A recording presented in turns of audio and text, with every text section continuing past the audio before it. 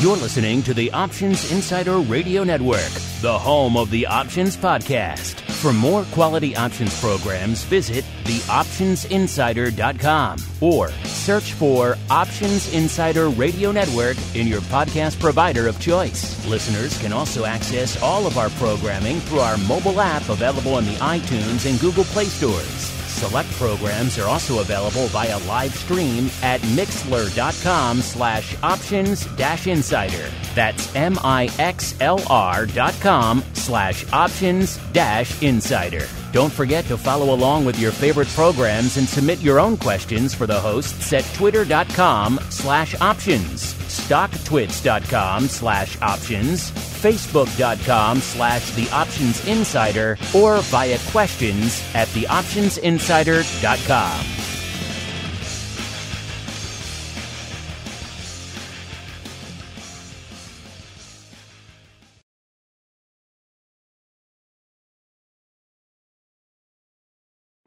Bitcoin, Ether, Ripple, Litecoin, and more. Cryptocurrencies and other digital assets are taking the financial world by storm. This exploding market provides everything a savvy trader needs: volatility, volume, and liquidity. Provided you know how to find it. That's where we come in. Welcome to the Crypto Rundown.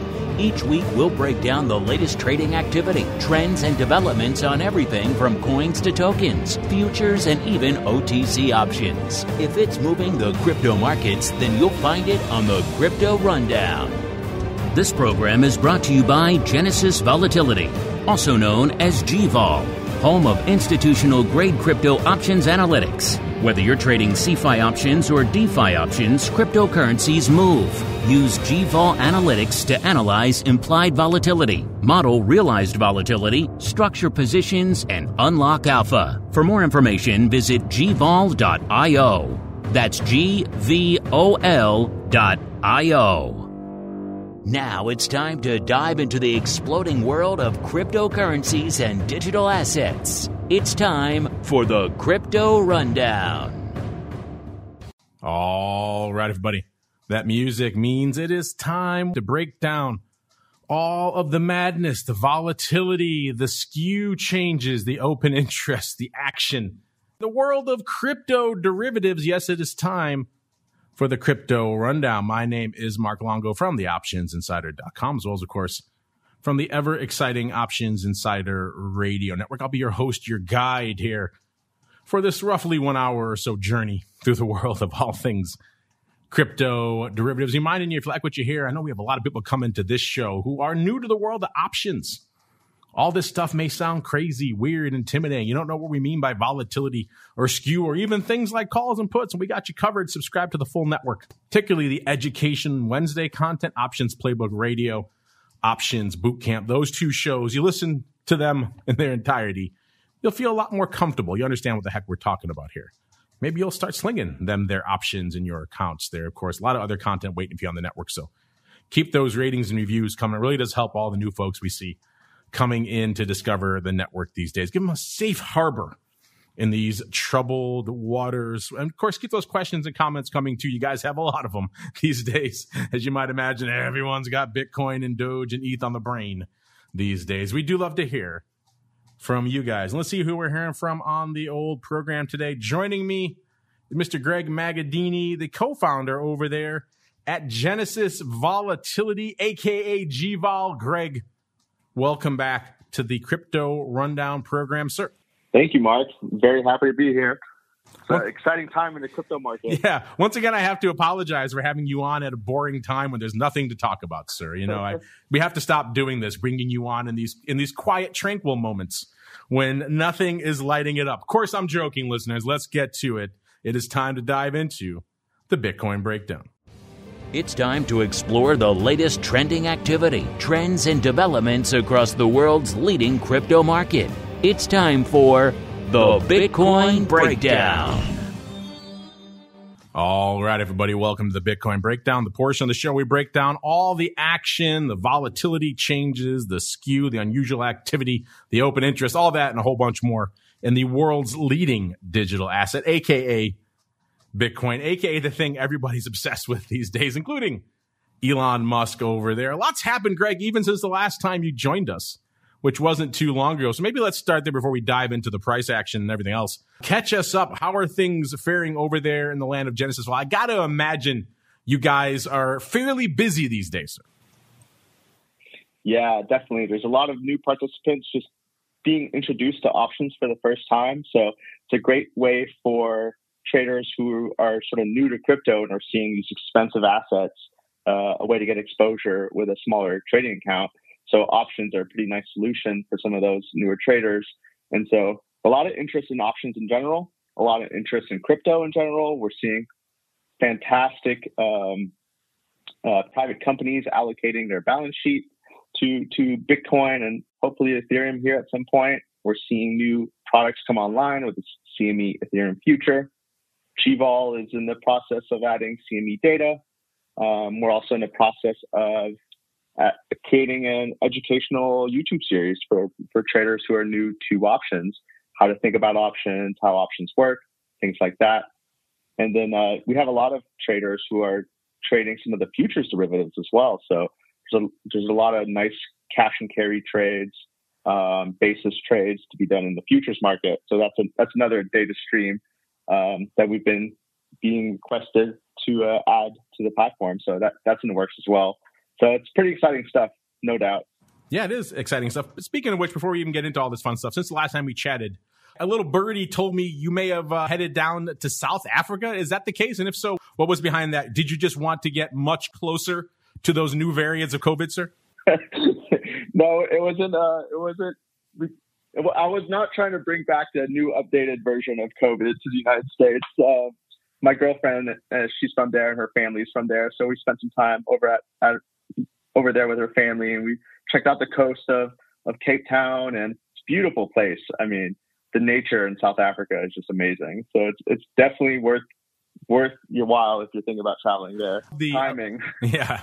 I'm surprised you're able to make it there and back without getting quarantined for multiple months out there. But I do love the South African accent. It's kind of like half Aussie, a little bit of British, and a little bit of something else sprinkled on top. It's got a nice little twang to it. But this is not the dialect podcast, so let's keep rolling right on into all things Bitcoin here. As you might imagine, listeners, there's been a little bit of price action. We were off last week for the President's Day holiday, even though we did do a little interim show last Tuesday just to keep you guys excited and engaged because so much was going on. But going back to our last show a couple of weeks ago, now our last official crypto rundown, we've seen a big surge in Bitcoin. We were just shy of the 43,000 level on our last show, 42,800. And coming into today's show is 53,200, which is now ticked up. It's threatening 54,000 now, 53,900. So a pretty massive swing, well over 10,000 points just in the last show. Of course, we've seen multiple highs. Since that show, we saw the rally over 50,000, then at the 54,000. We saw it flirt ever so briefly with the 58,000 level. I mean, Greg, it's kind of hard to put these levels into rational terms that the folks listening can understand. Because it wasn't too long ago on this show, a few months ago, we were talking about someone buying the 36,000 calls, and that seemed absurd. That seemed outlandish. That seemed insane. And we were also joking about, hey, maybe someday Bitcoin will hit 1 trillion. Well, guess what? It did that since our last show as well. $1 trillion market cap. So sometimes, Greg, it's my job to put these into terms people can understand, but sometimes I find myself at a lack for words when it comes to all things Bitcoin. Are you having the same problem? Yeah, it's very interesting. My one of my good friends, he always kind of makes this analogy. He says, what if Uber as a private company, when you were investing in Uber as a VC, had a price chart to it?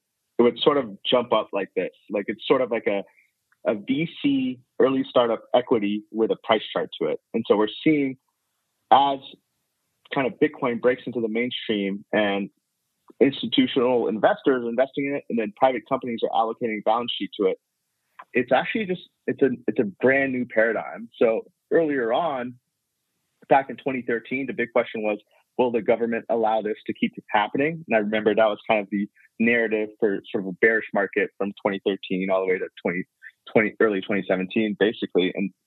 And now it's like there's a brand new paradigm. It seems to be accepted.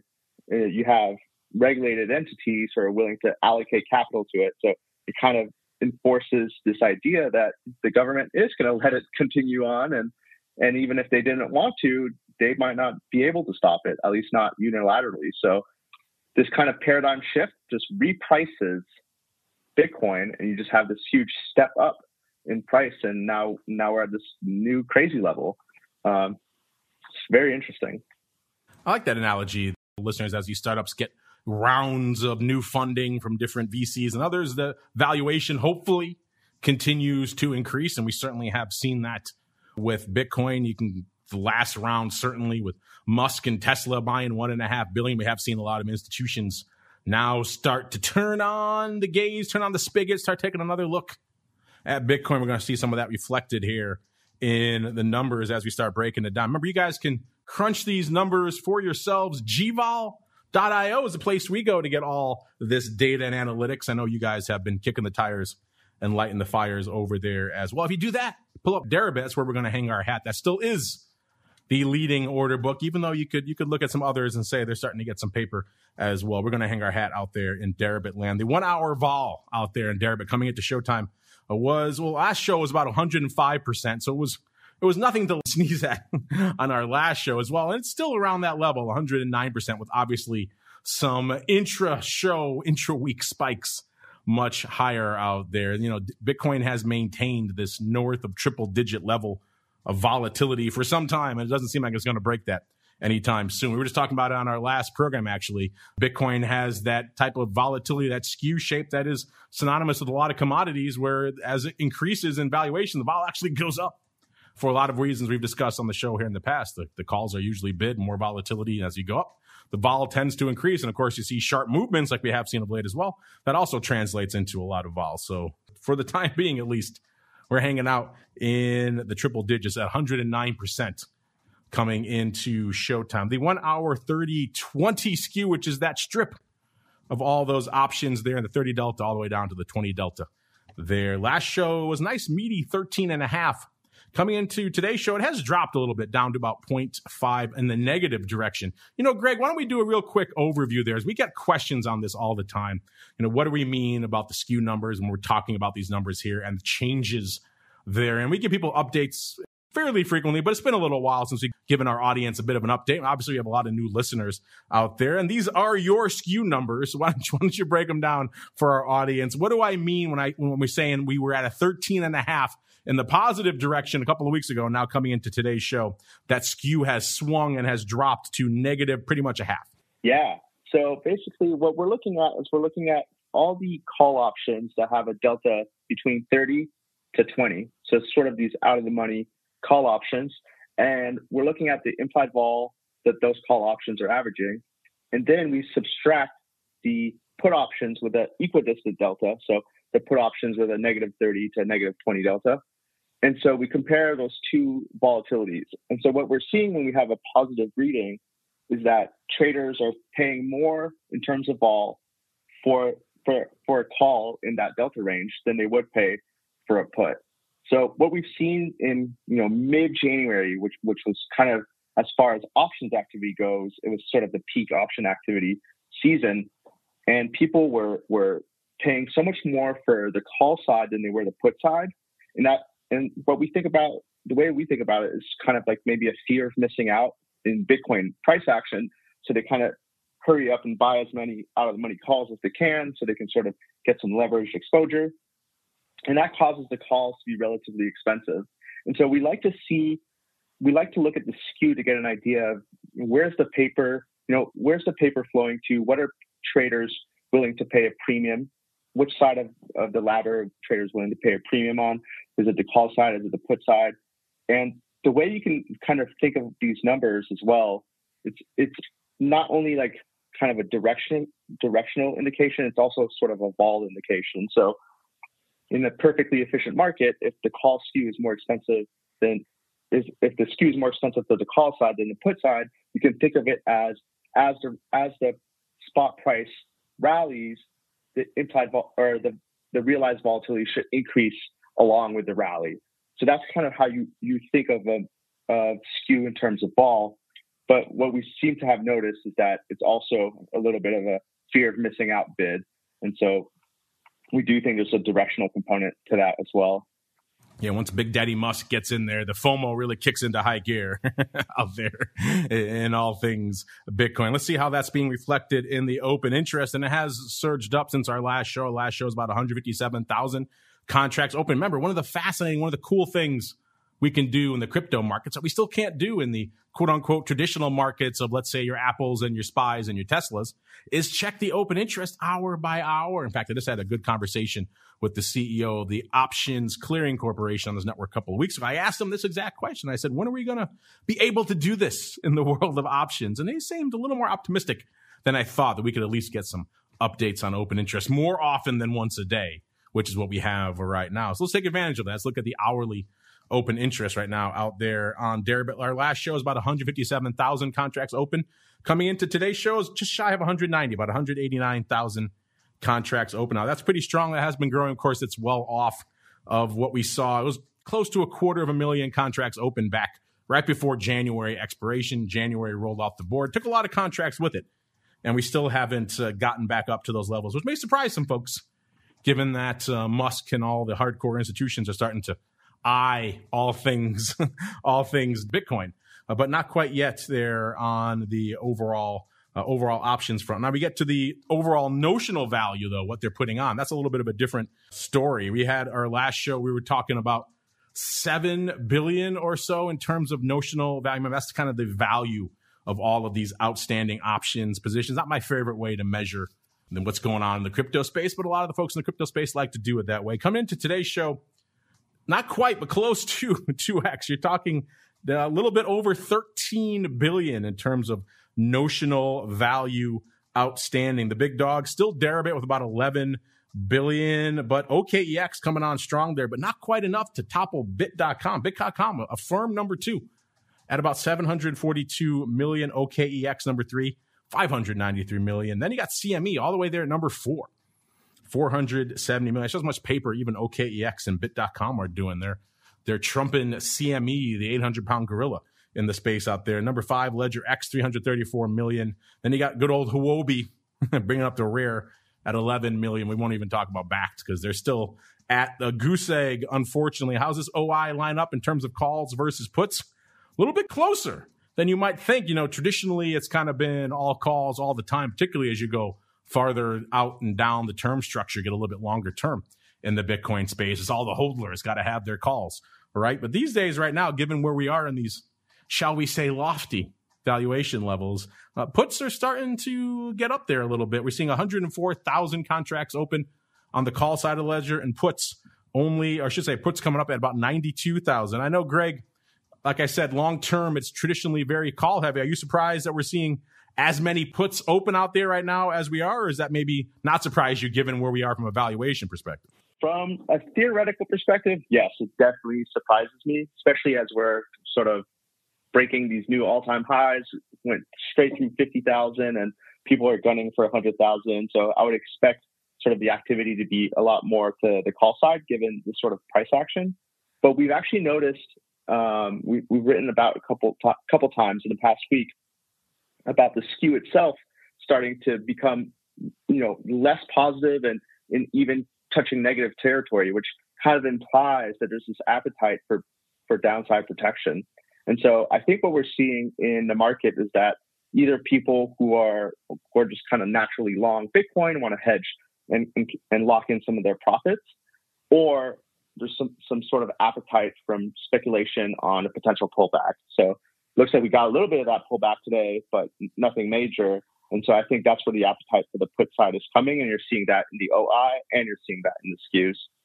You're also seeing that in the volume numbers. Post-Musk, we've seen a lot of heavy volume hitting the tape. And this past week was no exception. Multiple days north of 1.5 billion worth of notional going up out there on DEREBIT land. 1.6 billion going up on the 17th, 1.7 billion going up on the 19th. So far today, we had about 1.3 billion on the tape coming into showtime. But as today continues, we could see a lot more paper hitting the tape as well. So those are pretty strong numbers. They're pretty much up there, if not eclipsing most of the other most active days. We saw on the 29th, of January, we also hit 1.6 billion. So the only other day that even comes close in terms of these numbers out here. So yeah, that's pretty much, these are pretty strong days we have going on out here of late in terms of where people are lining up, where their trades are falling from an expiration perspective. It's still March leading the dance. Crypto does love a quarterly, and that continues in Bitcoin land. March monthly expiration has about 65,000 contracts open, followed by February, number 2 at 52,000. Now, the game changes a little bit. You start adding up all the weeklies in there. It becomes a little bit different. Of course, March has a lot of weeklies now that are very active as well. So interesting to watch. Still March, but Feb is up there. Of course, Feb's going off the board in about a week or so here. So that'll be interesting to see what's going on with the March. And then, of course, April, and then indeed June, which is the next quarterly out there. In terms of where folks are lining up from a strike perspective, just looking at these strikes, it does bring a bit of a smile, a bit of laughter to my face here, because we just talking about the 36,000 strike and how outlandish it seems. And now the 40,000 strike is number one with a bullet, 12,000. And guess what? It's over 10,000 points in the money. So it's one of those data points that you kind of have to just laugh at. The number two is the 48,000 strike with almost 10,000 contracts open, about 9,800. Then number three, way back in the rearview mirror, the 20,000 strike with about 9,200. Greg mentioned they're starting to add the CME data, not the biggest week out there from an options perspective over there on CME land. The biggest day last week was Tuesday with about 111 contracts, even though they had a decent paper going up on last Friday, 147 hitting the tape. So we'll see if they're starting to see better numbers, triple digits. That's a good sign. Remember, that's a 5x multiplier, but still the numbers have been kind of anemic. So seeing days with over 100 contract volume at CME is a good thing. Futures wise, a bit of a different beast. They've been pretty active of late. Today, about 17,000 contracts on the tape coming into showtime. Last Friday, 16,000. On Thursday, it was 11,000, 13,000 on Wednesday, and 21,000 on Tuesday. Remember, we were closed here in the U.S. for the President's Day holiday. Greg, you said you're working on incorporating CME data over there at GVOL right now alongside DEREBIT and everything else you guys are crunching the numbers for over there. Are you surprised that we're still seeing the numbers we're seeing out of CME, or do you think this is going to start kicking into high gear, sir? Yeah, so I think one of the big problems right now still with CME is that there's sort of a lack of liquidity. I mean, there's the ladder has bids and asks across sort of the first three expirations and quite a few strikes, but it's just that the market is so wide. So if you're trying to trade any sort of complicated strategy that has more than one contract, you're really getting scalped on the bid and the ask spread. So without executing through an RFQ system like our partners at Paradigm would do, it's almost impossible to trade them profitably. So I think sort of these smaller venues, whether it's DEREBIT or Bit.com or LedgerX or even some of the on-chain solutions, for smaller traders, that's just going to be the way to go. Not only do you not have to deal with this super beefy contract, but also you're going to have a tighter spread and more liquidity to get in and out of trades. So I think until we sort of see tighter markets and maybe the contract was just too big. I mean, a 5x contract on a $50,000 underlying, it's just out of most people's range if you're trading options and you're not like a institutional trader. So I think that combination of the two things is kind of slowing down the adoption. I do think these CME contracts are very good solutions for sort of institutional clients because they're trading, big accounts and these contract sizes make sense for them. And there's a decent amount of liquidity in the future space. But for smaller traders who are trading the option side of the product, it's a little bit tough.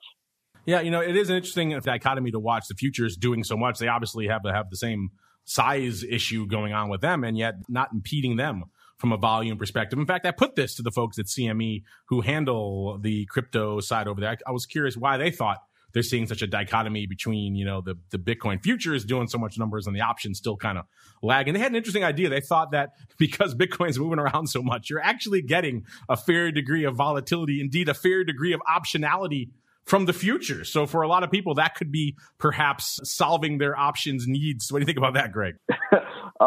Yeah, I don't know. I don't really buy that argument. I think options profiles are a little bit different. I wouldn't want to trade a Delta One because there's so much volatility. I'd rather trade an option and a Delta One to sort of structure the position that I want. But that's me personally. I mean, I don't run the exchange, so maybe they have better insight than I do. Now, that is the one real sad factor about all this going on that we're talking about here, Greg. We've seen an asset rally from around 3,000 at its nadir in the crypto winter all the way to north of 50,000 right now, with a dearth of listed tradable options available for the U.S. audience, which is obviously the primary audience for our network. We love our international listeners as well. We know you're out there, but for all of our U.S. listeners, it's been a challenge. You can go to your Ledger X's, you could trade the big beefy things over there at your CMEs. That's kind of about it, unless you want to tunnel into like DEREBITs or some of the others out there, which is all sorts of challenges from a EULA and a legal and everything else perspective out there. So, Greg, imagine if we had robust listed U.S. tradable options here throughout this entire run. What a different story it would be, Greg.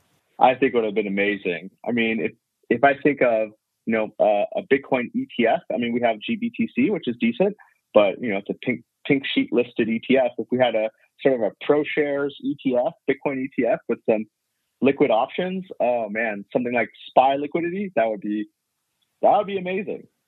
Yeah, well, maybe this recent run, it does seem to have rekindled the talk of a Bitcoin ETF. And you're right, that's kind of been the silver bullet everyone's been waiting for. They can approve one of those.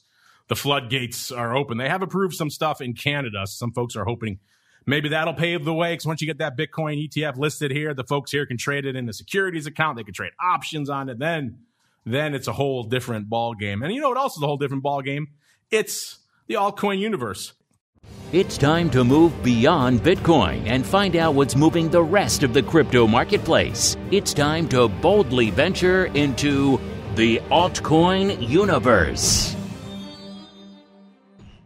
All right, let's get to it. Welcome to the altcoin universe, where we explore everything else that's been lighting up the the world of altcoins since our last show, and quite a bit.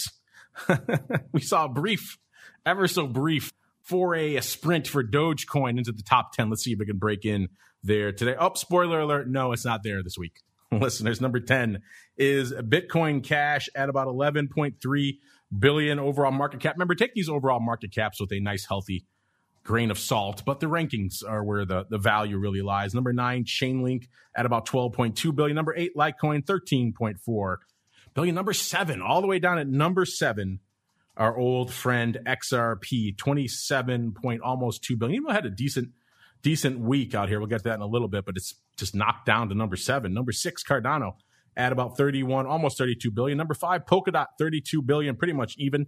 Number 4, Tether. That's got knocked down to number 4 as well. That's been firm at number 3 for a while. Tether, 34.5 billion. Number 3, Binance Coin, knocking down Tether. Binance Coin now at 39, just a tick under 40 billion. Number 2, it's ETH, 198 billion. You know what the big dog is. Bitcoin, as of showtime, 998 billion market cap. We touched on it earlier, Greg, but we had the poll just not too long ago, a few weeks ago, barely a month ago here on the show, where we only half jokingly asked our listeners, which of these names do you think will hit 1 trillion market cap first, Tesla or Bitcoin? Never did we imagine that they would join forces like Voltron to become one thing effectively for a bit there. But everyone pretty much voted for Tesla in our poll, and it seems like they had it wrong. It was the other way around. Did you ever imagine the next time you came on the show, Greg, we'd be talking about the 1T market cap level for Bitcoin, sir? Yeah, it's quite a milestone. I remember kind of thinking that total market cap of 1 trillion it was like kind of the big target to look at. Can we get the total crypto market cap to 1 trillion? And now we got Bitcoin alone right there, and then plus all the other coins. So that's pretty interesting. And just to put it in perspective, gold's got a 12 trillion market cap, around 12 trillion. So we're gaining way on the gold market cap, and gold has sort of been the monetary standard for millenniums. So that's just something to think about. It's very interesting. Certainly is an interesting perspective. Let's go out to the other big altcoin out there that's a lot of people are focused on these days, which is ETH. Actually taking a little bit of a break, at least since we talked about it on our Tuesday rundown last week. Off nearly 11 handles. It was about 173.5 on that show. It's about 117.23.5, excuse me. So almost 11 handles down there. Even though in between on Saturday, we did see it flirt ever so briefly with the 2,000 level. I think they hit about 2,040 before it backed off over there. So, Greg, it kind of puts the lie to the fear a lot of people had in ETH land, because since the last time you and I talked, about a week and change ago, CME launched the Ether futures, and we all know what happened when they launched the futures on Bitcoin. A lot of people view that as the beginning of the crypto winter. You could finally sell it. You could sell it short, of course, as well, and that led to bit of a downward spiral in price action. Some folks thought, oh, maybe this might happen with ETH, but no, Greg, it didn't happen. In fact, they hit a new record of market cap out there, a price action really as well, for about 2,040. I know you're a big fan of ETH. What's been lighting up your tape over there at Genesis from an ETH perspective, sir? Yeah, so definitely some interesting stuff with ETH. Kind of to come back to the futures market launch. So yeah, I've argued a lot with people about sort of that narrative that launching the futures could be a bearish thing because you get to short it, and everyone kind of looks back at Bitcoin. I think what sometimes people miss is that Bitcoin rallied on the news of an Ethereum future being launched by CME, and Bitcoin went from around $3,000 or $4,000 in the summer all the way up to $20,000 in December when the future did launch. So I think it just kind of it coincided with a needed correction. I don't think the future itself was the cause necessarily for sort of the sell-off in Bitcoin back a couple of years ago. I think another dynamic to kind of think about is that now there's a lot of futures products in the crypto space. So people have been able to be short crypto assets for quite a few years now. So the notion that launching an Ethereum future product would allow traders to get short for the first time, I think the fundamental market dynamics have now changed, and that is not a new concept for Ethereum. We've been able to short Ethereum for quite a long time now. So that's why I don't think there's sort of that same bearishness on the Ethereum futures launch. I think a few things that are really interesting on Ethereum from a fundamental perspective. So you have Ethereum basically launching the beacon chain for Ethereum 2.0. You have some of these exchanges such as Coinbase that are going to offer staking on Ethereum. So basically Ethereum is going to have a yield now. So if you stake your ETH 1.0 into the beacon chain and you have ETH 2.0, you basically can yield around 7.5%. And that's a service that Coinbase is going to be offering. It's a service that Kraken offers, so on and so forth. Something that's very interesting in the future space, in the new CME future that just launched. And I'm wondering to see how this plays out. So for example, the current future that's expiring in about 4 days is trading around 1780 right now. And then if you're looking at 3 months from now, the future is trading about 1880. So there's sort of a premium of $100 on the Ethereum future with 100 days till delivery.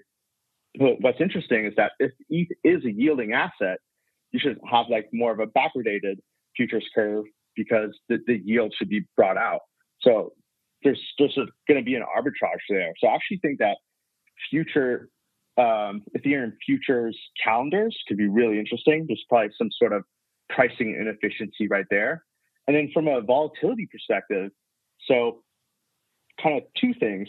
We've had sort of this realized volatility squash over the past week as Ethereum's just consolidated around the $2,000 mark for so long that volatility pretty much just got squashed with the exception of today with the pullback.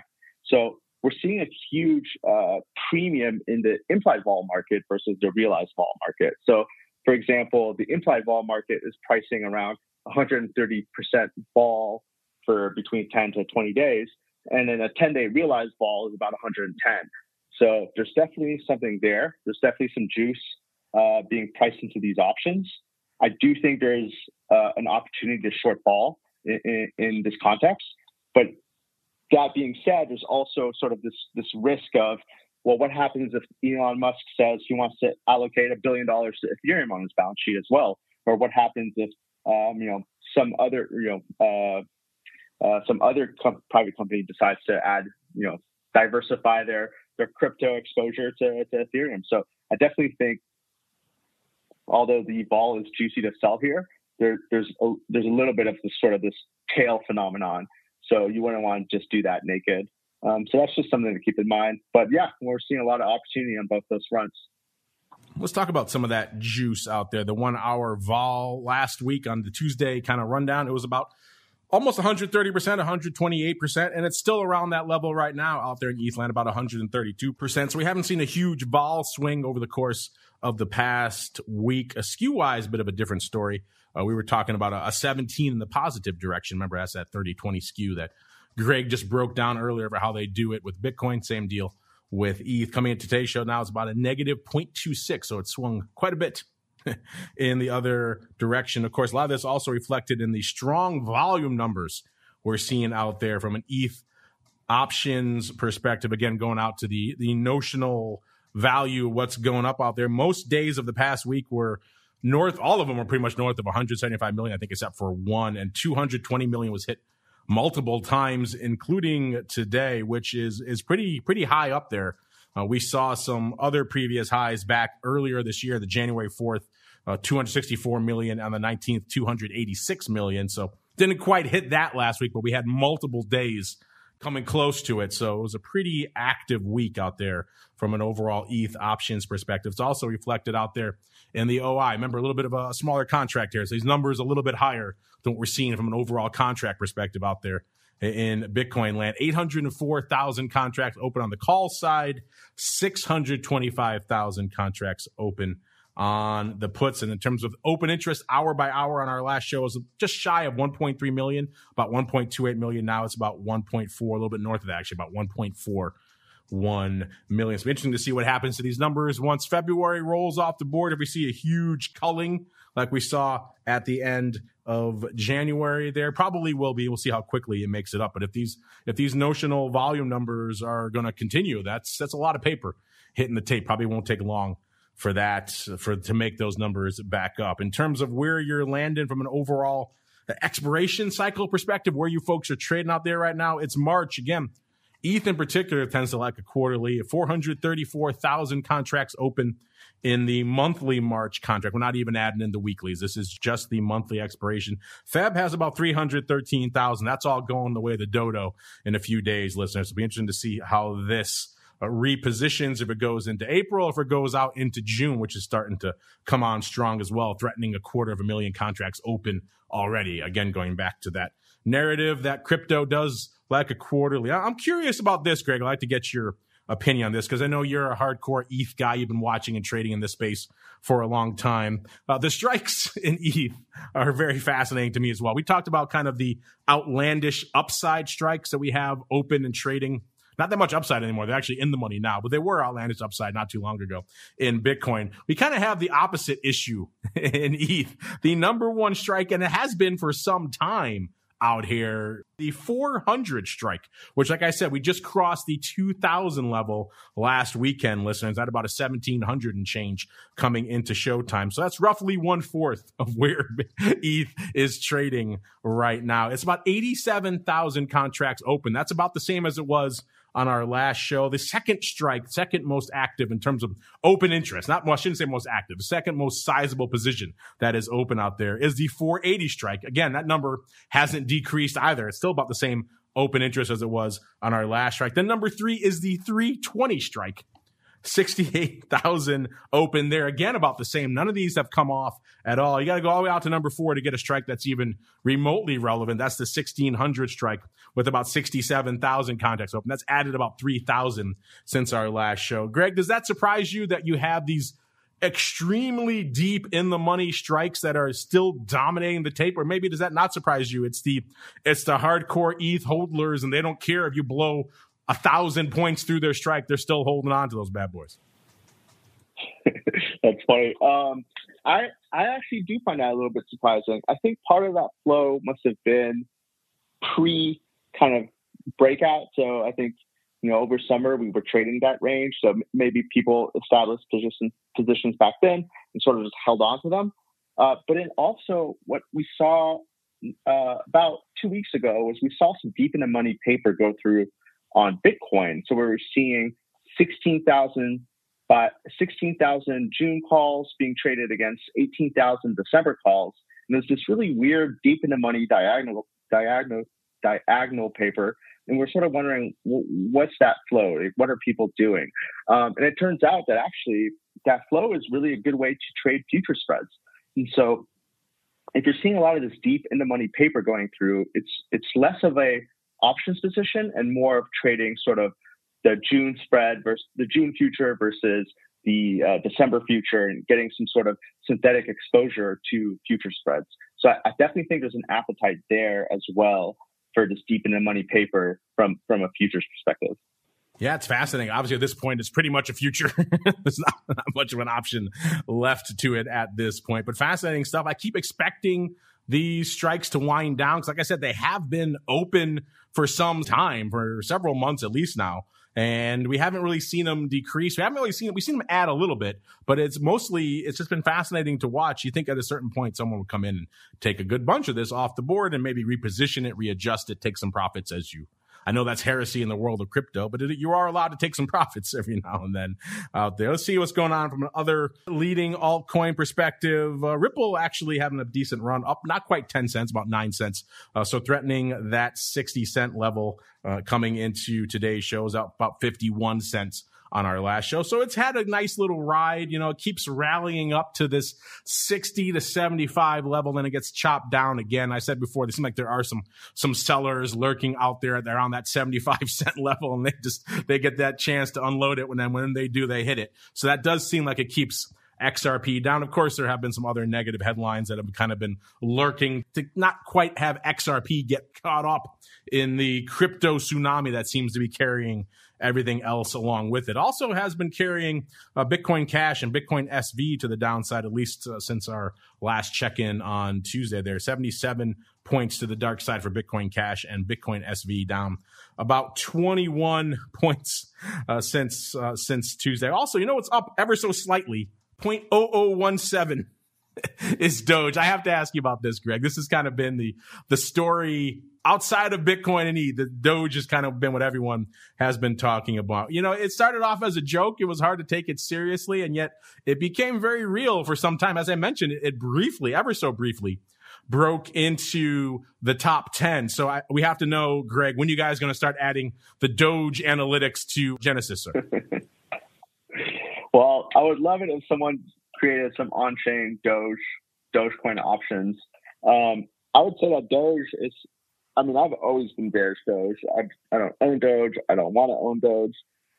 But it's sort of been one of these short seller widowmakers where there's some exchanges on there where you can actually short Doge. And every once in a while, you get this crazy Doge rally.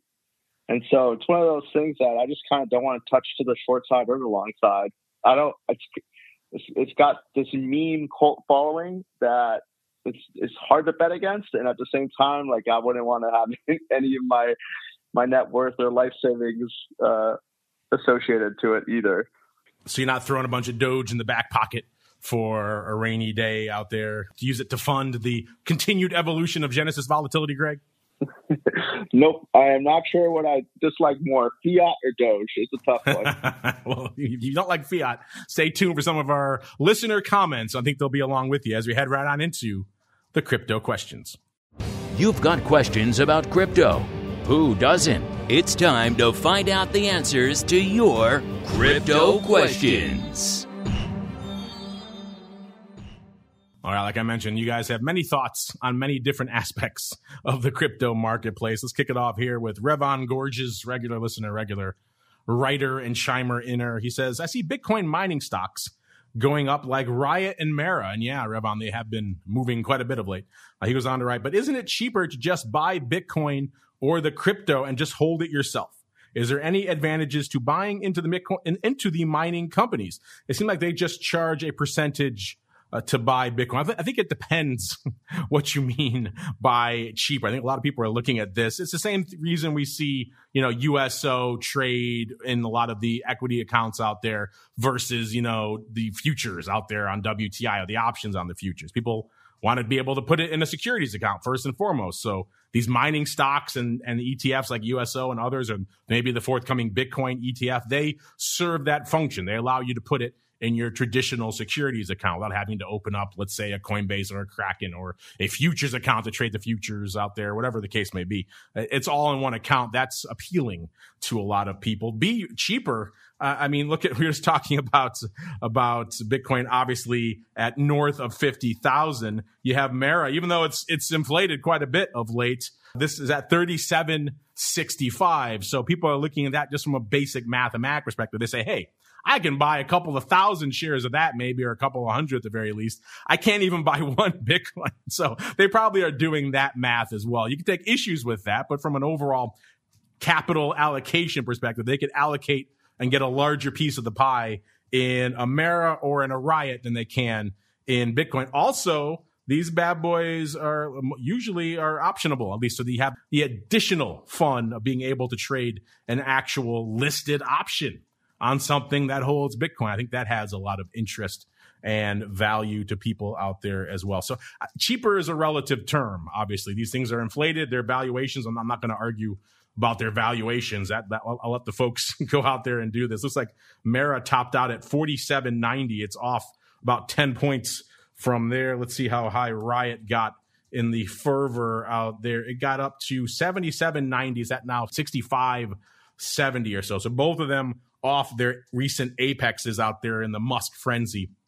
But still, we teach people on our network to trade options themselves rather than buying these structured products, because they do charge you exorbitant fees to do things you could do yourself, like buy a put. You don't need to pay someone a percentage to do that. You can do that yourself. So there is an argument to be made that if you want to just go out and you have the savvy to do it and you could allocate your capital efficiently, then yeah, go trade the underlying. But I think for a lot of folks who they want to try to swing for the fences, think maybe they missed the boat on Bitcoin. They don't do the back of the napkin math that massive valuation out there in Bitcoin ties into this valuation here on Bitcoin. And if that comes in, that could, of course, hurt these numbers as well. But I think there's a lot of that driving this action as well, Revon. Greg, is that your thought as well, why folks are piling into some of these equities rather than Bitcoin itself, sir? Yeah, 100%.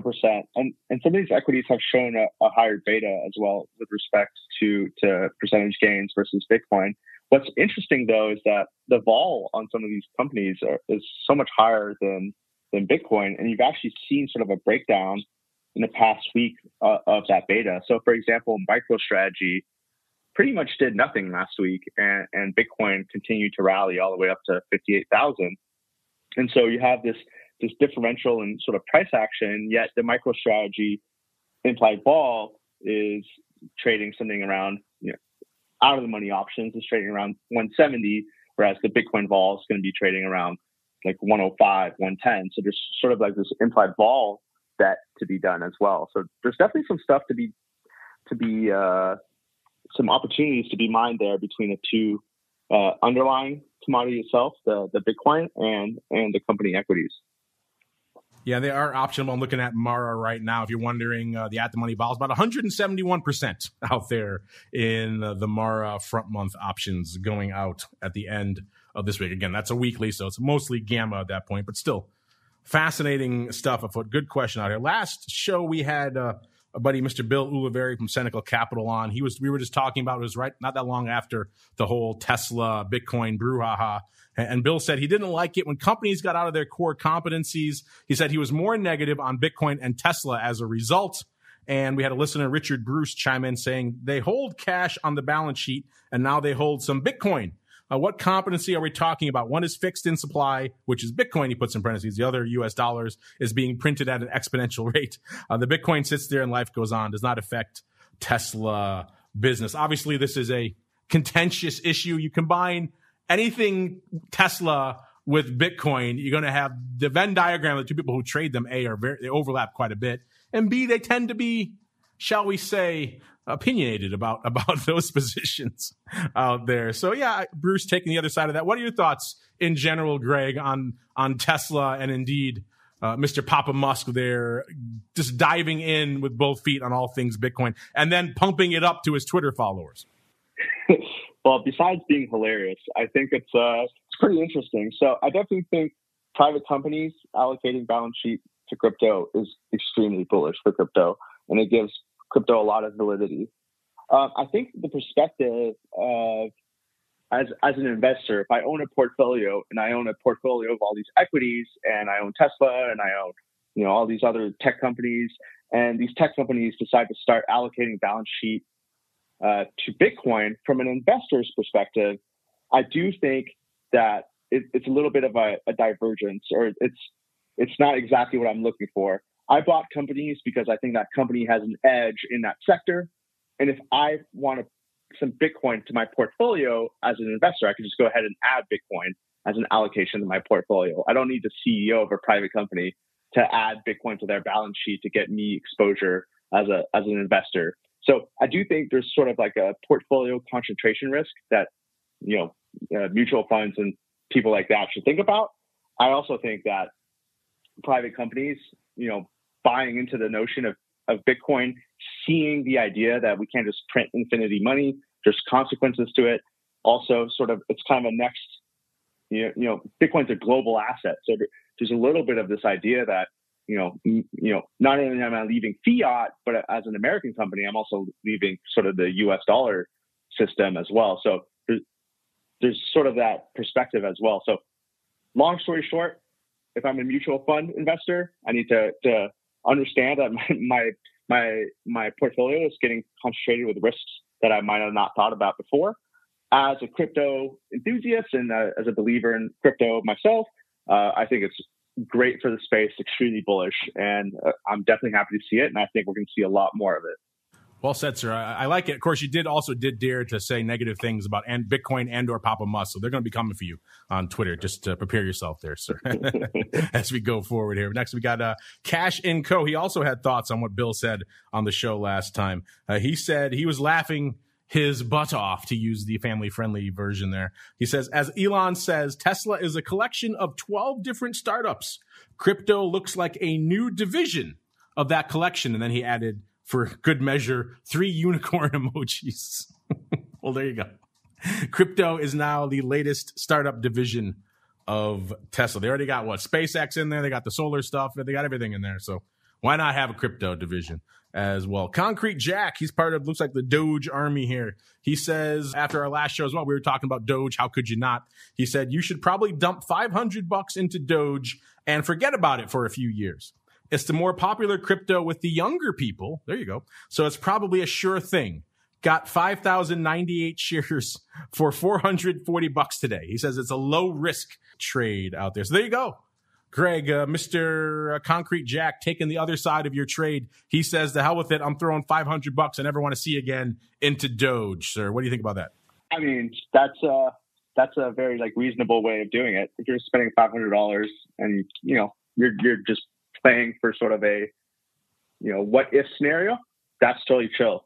I'm talking about if you're putting a large significant portion of your net worth into it. I think there's just so many better projects with so much more kind of revolutionary concepts to it that I almost think that there's an opportunity cost to owning Doge as opposed to like an Ethereum or a Polkadot or some of these DeFi projects. I mean, there's so many interesting DeFi projects, and Doge is just not one of them.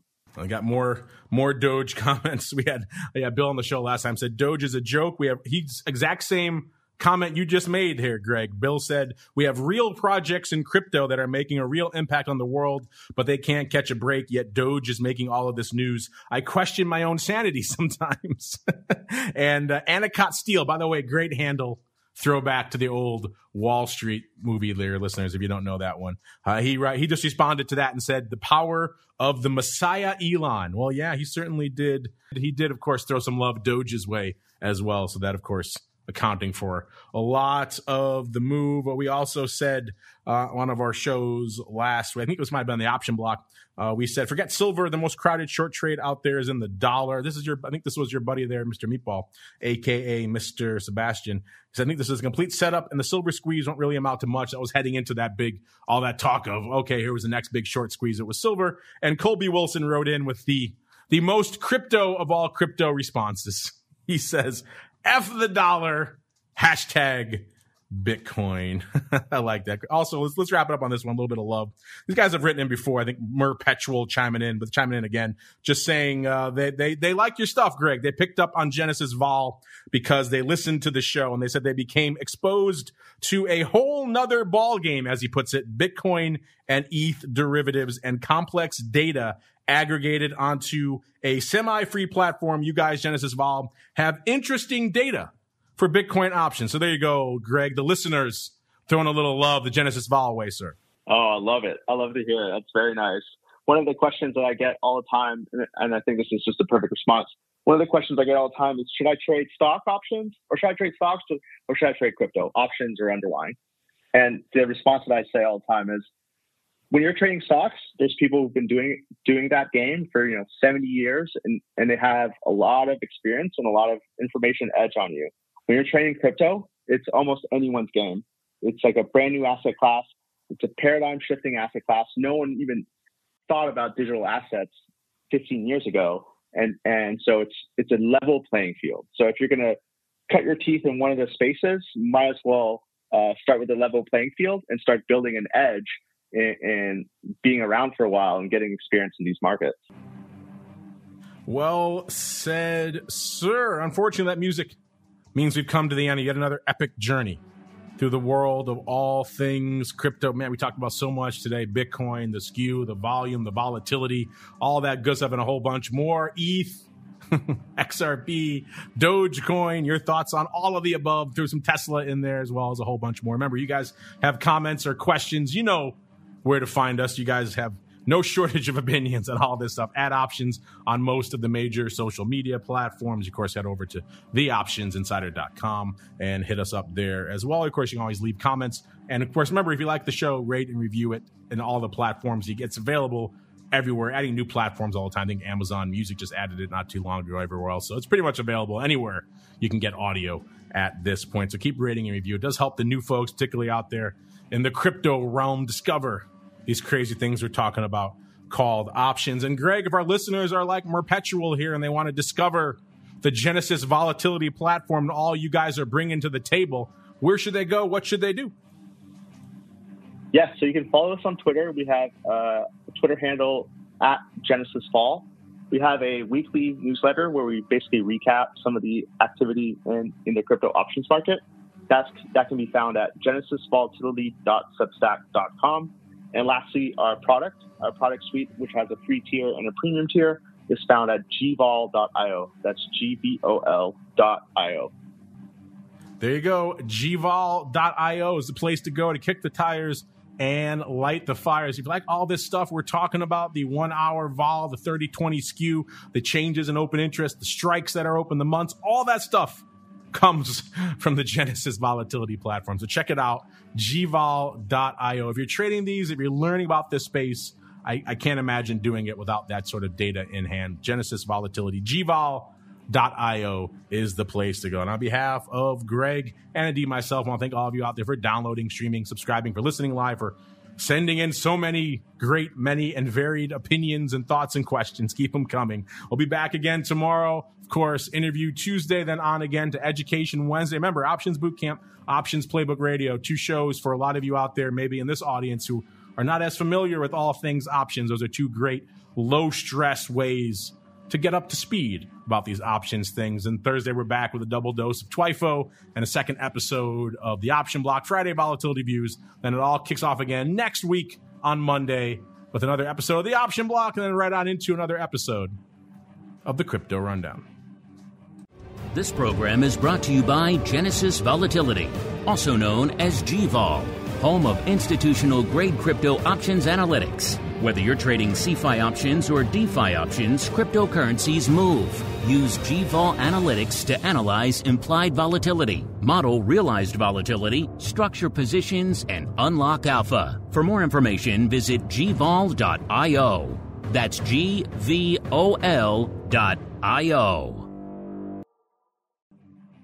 You're listening to the Options Insider Radio Network, the home of the Options Podcast. For more quality options programs, visit theoptionsinsider.com or search for Options Insider Radio Network in your podcast provider of choice. Listeners can also access all of our programming through our mobile app available in the iTunes and Google Play stores. Select programs are also available via live stream at mixlr.com/options-insider. That's MIXLR.com/options-insider. Don't forget to follow along with your favorite programs and submit your own questions for the hosts at twitter.com/options, stocktwits.com/options, facebook.com/The Options Insider, or via questions at theoptionsinsider.com.